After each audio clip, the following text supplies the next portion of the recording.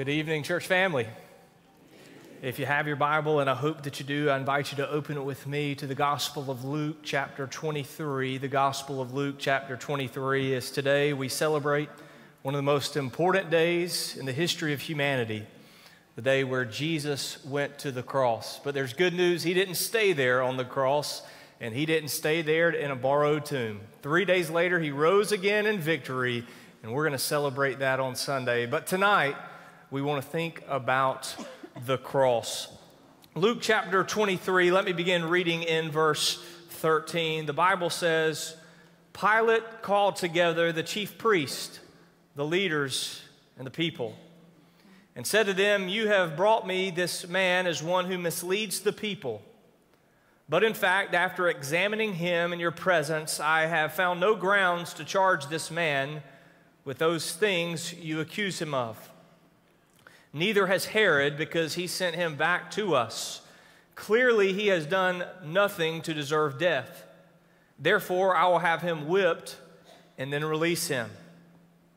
Then they all cried out together, "Take this man away, release Barabbas to us." I want you to underscore that word Barabbas. We're going to come back to that. He had been thrown into prison for a rebellion that had taken place in the city and for murder. Wanting to release Jesus, Pilate addressed them again, but they kept shouting, "Crucify him! Crucify him!" A third time he said to them, "Why? What has this man done wrong? I have found in him no grounds for the death penalty. Therefore, I will have him whipped and then release him." But they kept up the pressure, demanding with loud voices that he be crucified, and their voices won out. So Pilate decided to grant their demand and release the one they were asking for, who had been thrown into prison for rebellion and murder. But he handed Jesus over to their will. Verse 32, 2 other criminals were also led away to be executed with him. When they arrived at the place called the Skull, they crucified him there along with the criminals, one on the right and one on the left. Then Jesus said, "Father, forgive them, because they do not know what they are doing." And they divided his clothes and cast lots. The people stood watching, and even the leaders were scoffing. "He saved others, yet let him save himself if this is God's Messiah, the chosen one." The soldiers also mocked him. They came offering him sour wine and said, "If you are the king of the Jews, save yourself." An inscription was above him, "This is the King of the Jews." Then one of the criminals hanging there began to yell insults at him. "Aren't you the Messiah? Save yourself and us." But the other answered, rebuking him, "Don't you even fear God, since you are undergoing the same punishment? We are punished justly because we're getting back for what we deserve for the things we did, but this man has done nothing wrong." Then he said, "Jesus, remember me when you come into your kingdom." And he said to them, "Truly I tell you, today you will be with me in paradise." Let's pray together this evening. Father, I pray today that you would stand in my body, that you would rest on my mind, that you would speak through my lips. Father, tonight as we consider the crucifixion, the cross of Jesus Christ, Lord, we want to go ahead and say thank you on credit for what you've done. Lord, it was my sin, it was our sin that put you there, and yet you went there for us. So Lord, I pray that in this moment that we would be reminded of the glory of the cross. We pray this in Jesus' name, amen. This evening I want to speak to you on the subject, pictures of the cross. Last year I was invited to preach at Mid-America Baptist Theological Seminary outside of Memphis, Tennessee. It's the seminary that Adrian Rogers, that great preacher, was responsible for starting. It's just across the street from Bellevue Baptist Church. You can see the church on I-40. There are 3 crosses as you are traveling east towards Memphis there at Bellevue Baptist Church. There's one cross that stands at 150 feet. It's the largest cross. To the left and to the right are 2 different crosses, 120 feet. You know, as I began to see those crosses, I began to study what are the largest crosses in America. If you were to go to Illinois, there off of Interstate 57 and 70, you would find a cross that towers at 198 feet. If I were to take you down to St. Augustine, Florida, there the Great Cross is 208 feet. But that's not the largest in North America. If you were to go to Branson, Missouri in 2018, the Branson Cross was erected at 220 feet, a very large cross. But that's not the largest cross in the world. If you were to go to Fallen, Spain, there the Cross of the Valley can be seen at 20 miles away. It towers at 500 feet. It is a great cross. Now, this evening, we're not talking about the physical length of a cross. We're thinking about the greatness of the cross and what the cross means for us. Here's the probing question that I want to ask you as we get started this evening. What is it about the cross that makes it a symbol of peace, victory, salvation, and hope? After all, the cross is an instrument of death. It was a cruel way that they were to strike fear into those who would create murders. In fact, the Persians, they created the cross, but the Romans perfected the cross. And the goal of the cross, it was to strike fear into anyone who would rebel against Rome. How is it that this symbol of death and fear and pain, that God could turn it into love and glory and salvation? That's what we're going to look at this evening as we consider the three crosses from Luke chapter 23. Think about the crosses and the responses to the cross on that particular Good Friday. There were some who were convinced by the cross. I think about that Roman centurion who in both Mark and Matthew says that surely this man is the Son of God. He would have been in charge of many crucifixions, but that guard on that day, he knew that there was something different about Jesus. There were some who were convinced by a cross. There were others who were convicted by the cross. The Bible says that as the crowds went away, they beat their chest. That was a sign of mourning and pain. Even the crowds knew there was something different about this man named Jesus. There were others who had compassion on the cross. I think of Joseph of Arimathea, who he came and delivered Jesus off of the cross. There were some who even cowered there on the cross. They stood in the background. They didn't want anyone to know that they were watching. And all of us, watch this, must respond in some way to the greatness of the cross. There are three pictures that I want you to see this evening from the text, and the first is this. I want us to see the picture of substitution. Come back to verse 18 where the Bible says, "Then they all," that being the crowds, "cried out together, 'Take this man away, release Barabbas.'" Now the question that we must ask this evening, who is Barabbas? The name Barabbas is a double name, Bar-Abbas.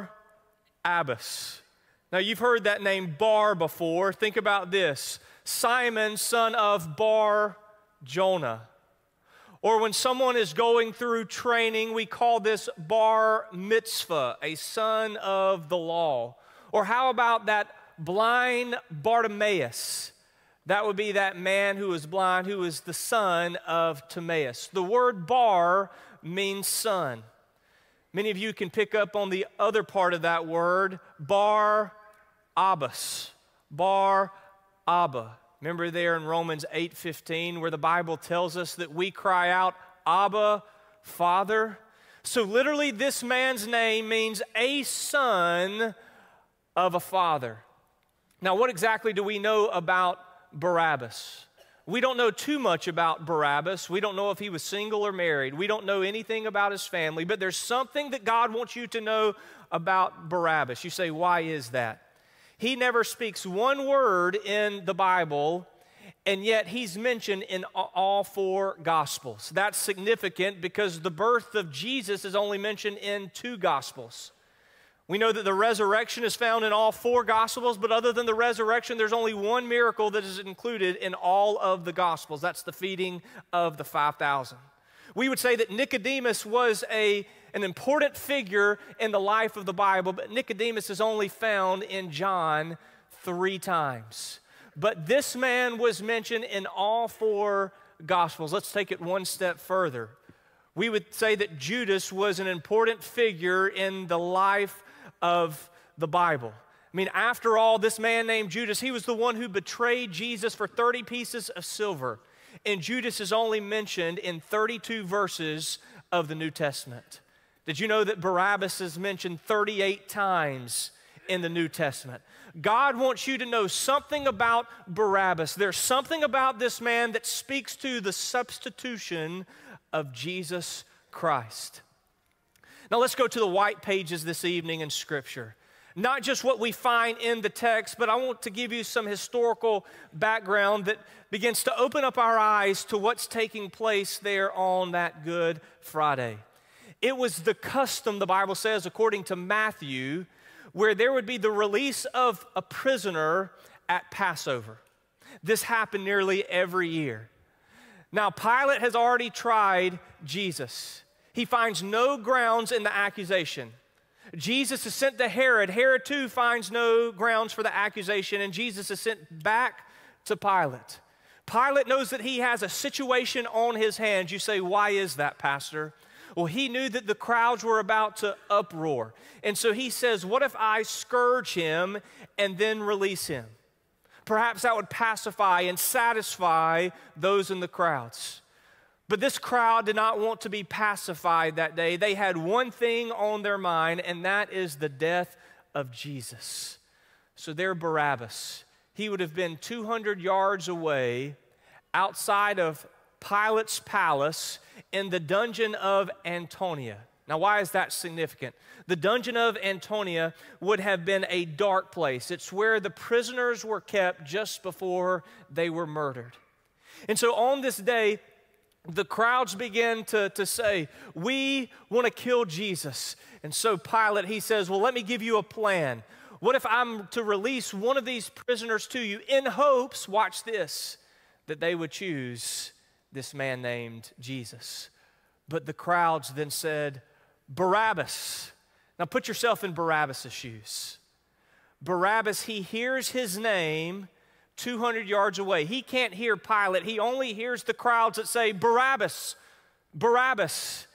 And then he hears the word, crucify him, crucify him, crucify him.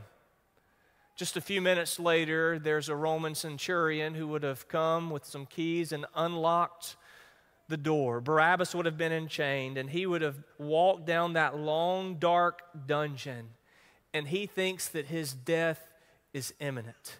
It's just around the corner. And then he gets to the end of the tunnel, and he realizes that he's a free man, justly condemned, rightly sentenced, and yet free to go. Barabbas is a picture of us. We are Barabbas. Do you see the play on words? Barabbas, a son of the Father, is guilty, but the Son of the Father, Jesus, is innocent. A son of the Father, he deserves the punishment. The Son of the Father, Jesus himself, he does not deserve the punishment. And Jesus has to go on a cross, and Barabbas is set free. Are you seeing the picture, what the text is telling us? That Barabbas is all of us. This is the scandal of the gospel. This is at the heart of Christianity. This is why we celebrate together tonight, folks, because Jesus died in our place. We are Barabbas. He died the death that we deserve to die so that we could have eternal life. Now, maybe you're here this evening and you think, where does the Bible corroborate this? The Bible says in Galatians 3:13 that Jesus redeemed us by the curse of sin by becoming a curse for us. Do you get that? Jesus became the curse for us so we could be redeemed from that curse. The Bible says in 2 Corinthians 5:21, he who knew no sin became sin for us so we could become the righteousness of God. He came in our place. Jesus in your place. This is the picture of Barabbas, the cross of substitution. Jesus died so that you would not die that eternal death. Praise the Lord for the first picture of the cross. I want you to see a second picture of the cross this evening. Not only a picture of substitution, I want you to also see a picture of forgiveness. Come with me now to verse 32. It says, 2 other criminals were also led away to be executed with him. When they arrived at the place called the Skull, in Latin, we call that Calvary. Greek, that's Golgotha. It's the place of the skull not because there were skulls there, but because the rock looked like a skull. And it says they crucified him there along with the criminals, one on the right and one on the left. And then Jesus said, Father, forgive them because they do not know what they are doing. Luke records 3 of the 7 sayings of Jesus on the cross. Luke records the first, the second, and the last saying on the cross. And Jesus says, Father, forgive them, for they know not what they do. Forgive them. They don't know what they're doing. I want you to think about that this evening, exactly what Jesus says. Forgive them, for they know not what they're doing. Who was Jesus forgiving that day? He was forgiving the people of Israel who put him there on the cross. He was forgiving the soldiers who were mocking them. He was forgiving those who had cast lots. He's forgiving Pilate and Herod and anyone who would turn to him for salvation. He's saying, Father, forgive them, for they know not what they do. Forgiveness. Forgiveness literally means to send away. We talked about last Sunday that we can't build systems of forgiveness based on performance, but rather we have to base it on God's grace. God's grace is God giving to us that which we don't deserve. Mercy, God withholding the things that we do deserve. Not only that we have to give grace, but watch this. We also have to receive grace. I have to believe that there's someone in here this evening that you're just having a hard time receiving God's grace, God's forgiveness in your life. The Bible says in Romans 8:1, there is now no condemnation for those who are in Christ Jesus. This week that you've said, I'm going to have victory in an area of my life. I'm no longer going to gossip. I'm no longer going to look at that thing on the internet. I'm no longer going to do this thing over here. And yet you find yourself in this perpetual pattern of just feeling like a royal mess up. And we're weighed down by guilt and shame. Now stay with me this evening. There's actually a difference between guilt and shame. Guilt says that what I've done is bad. Shame says I am bad. Guilt is based on my actions, but shame is based on my identity. So shame goes one step further and doesn't just say what I've done is bad, it says I am bad. And Satan is whispering these lies in your ear. God could never love you. After what you did this week, the things that you said, the places that you went, God could never love you. And if you are in Christ Jesus, the Bible says, there is now for no condemnation for those who are in Christ Jesus. This is not a license to sin. What this is a reminder that the cross deals with the heaviest of sins. The cross deals with our shame. The cross deals with our guilt. And this is the cross of forgiveness. If you are thankful for God's forgiveness this evening, would you say amen? We are thankful for God's forgiveness. The year was 1999. There was a Cambodian preacher who stepped into Cambodia. He did not expect that there would be many who in this remote village would receive Jesus. He was actually surprised by the welcome that he received. He went in to preach about the good news of Jesus Christ, and he thought that there would be many in this remote village who would have called upon the name of Buddha, called upon the gods of their ancestors, called upon the spirits of the wind and the fire. This preacher did not think that he would have much success, and to his surprise, when he preached the gospel, this is a true story, everyone in the village prayed to receive Jesus. He was shocked. He had never been met with such receptivity. He went to someone and he says, tell me about what's going on. I've preached in other places before in Cambodia, but with never this type of success of people responding to the gospel. And there was a lady that said, well, 20 years ago, when the revolutionaries came, that anyone who tried to rise up against the communists, they would kill. They would go from remote village to remote village, and just before they executed those in the village, they would make them dig their graves.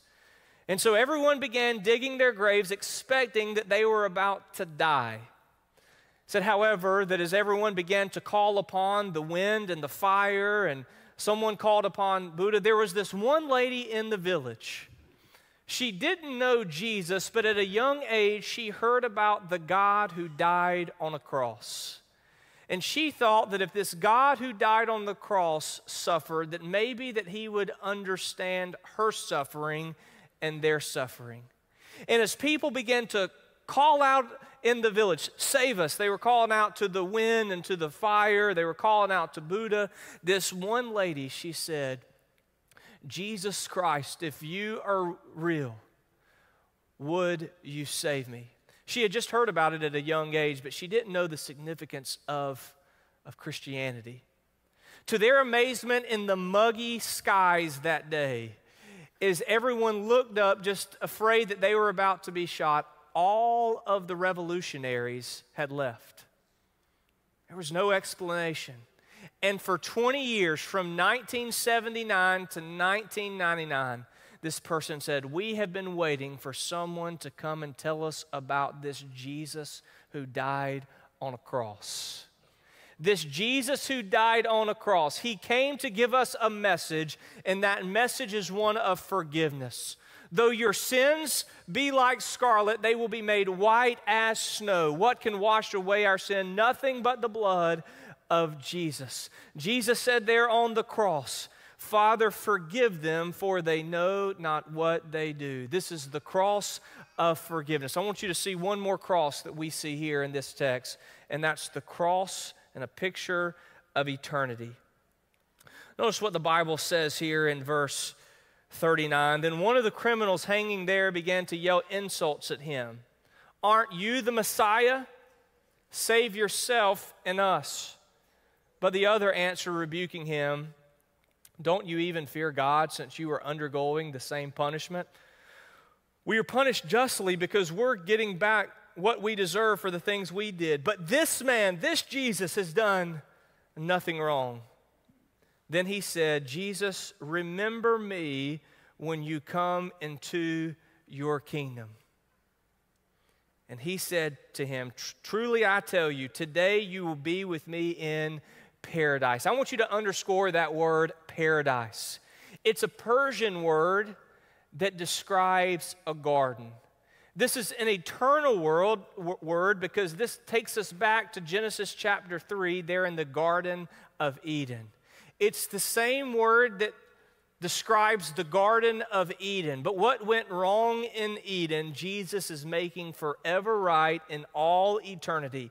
When Jesus died on the cross, he says, I am coming to make a new Jerusalem. I am coming, and I will remember you when I come into my kingdom. The cross and the picture of eternity. The Bible says in John 14 that I've gone to prepare a place for you. If it were not so, I would have told you so. And in my Father's house there are many mansions. And where I am, there you will be with me also. I want you to think for just a moment about those three on the cross, the two criminals beside Jesus and Jesus himself.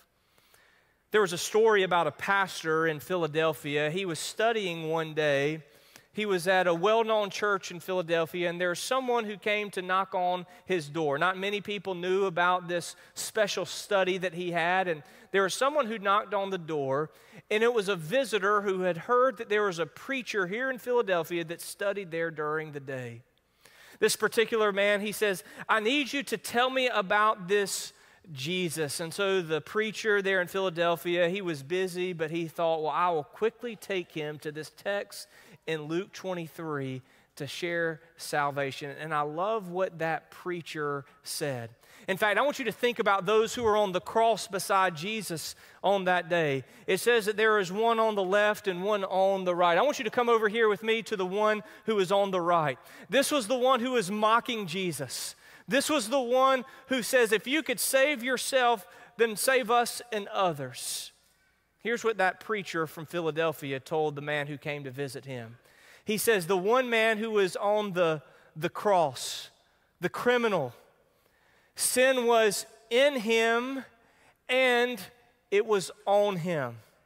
That criminal who was mocking Jesus, sin was in him. He was a sinner by nature, but the judgment against sin was on him as well. Now come with me over here to this other man on the cross. He says, surely this is the Son of God, because we deserve to be here. Justly that we have sinned, but this man, he doesn't deserve to be here.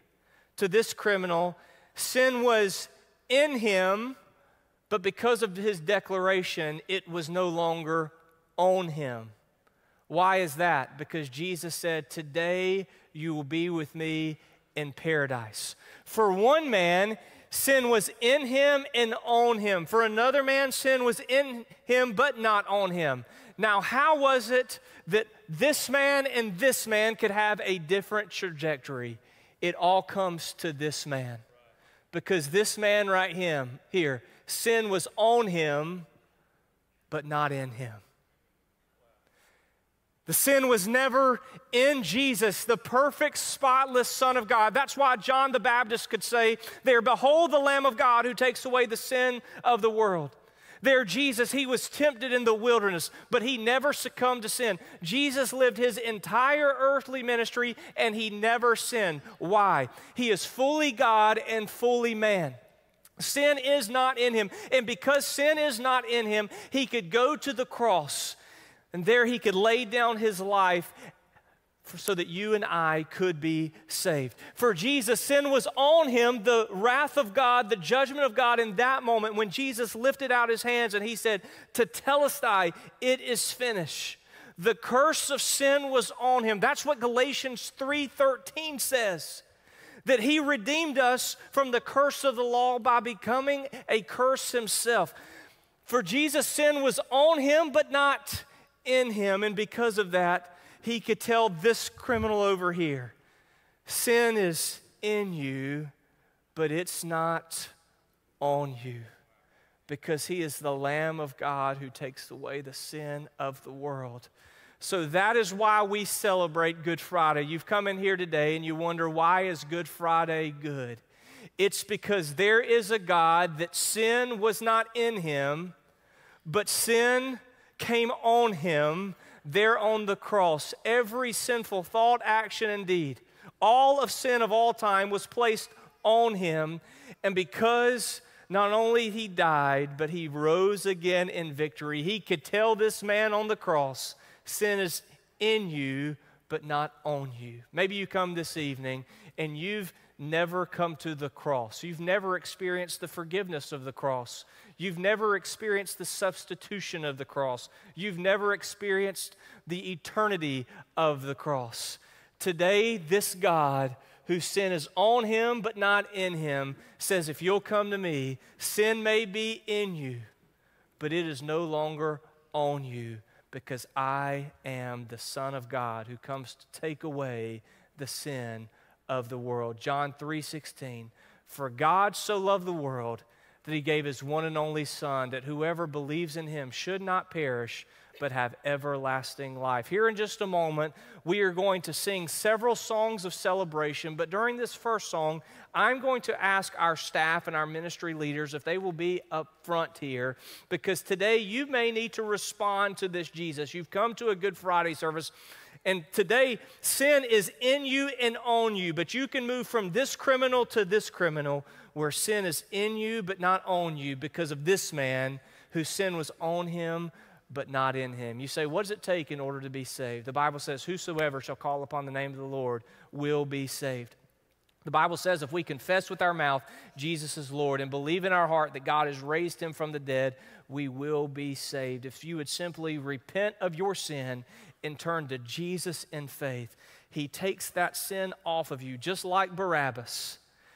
The guilty goes free, and the one who is perfect laid down his life for you so you could have eternal life. Let's pray together. Father, we thank you for the cross. Lord, as we continue in this time of celebration of the cross, Lord, I pray if there's someone here today who has never come to the cross, Lord, they've never experienced that forgiveness that we talked about. Lord, I pray that tonight would be the night of their salvation. Lord, that they would trust you in faith this evening.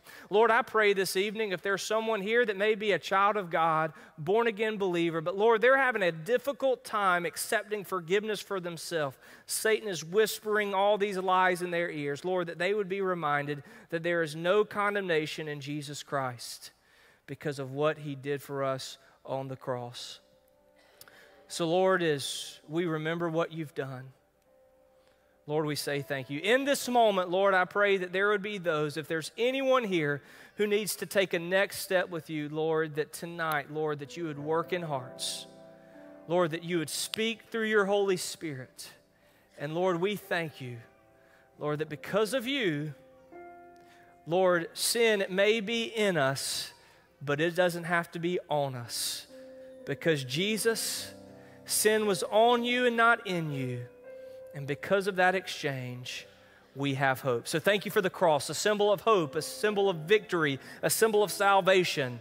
It is a symbol of peace. And Lord, tonight I pray that you would have your way among us as we continue to worship you.